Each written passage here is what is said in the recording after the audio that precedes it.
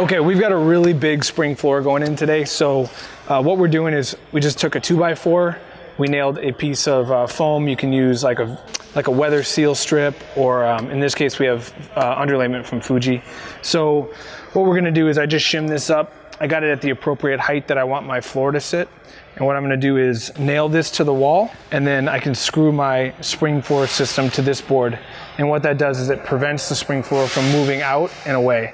So when you do warm-ups in the morning, you run in a circle, you're gonna get a little bit of twist in your floor. We wanna keep that floor as tight as possible. This is gonna help secure the whole system and keep it against this back wall, because we have a long open edge here, like over 60 feet. So you can glue this, screw this, hammer drill it. In this case, I'm gonna use a ram set.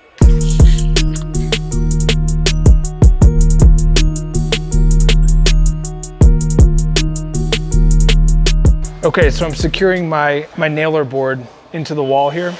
I'm gonna use a ram set. It's a little faster and a little easier than using a hammer drill and screwing into the wall. This takes a 22 shell and a nail. Throw on ear protection and just give it a whack.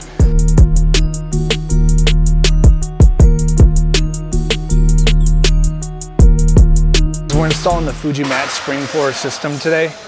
This is a really big floor. It's like 65 feet, and we have an open end. So when you warm up and run in a circle, the floor can bounce just a little bit, and eventually that can twist. So what I'm gonna do is install this ledger board, preventing the floor from shifting, and that way it keeps your mats nice and tight. So what I have here is a 2x4 with a foam nailer on top, just to prevent any squeaking and give it a little bit of movement. I'm gonna install the spring floor and screw it to this ledger board. And that way it keeps that whole floor right where I want it.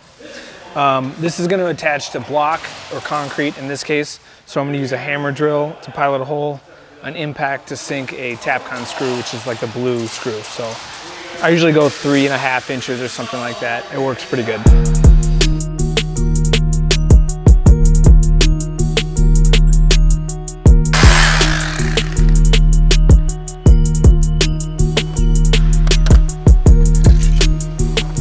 All right, I'm gonna take out my shim. This was just to hold it at the right height.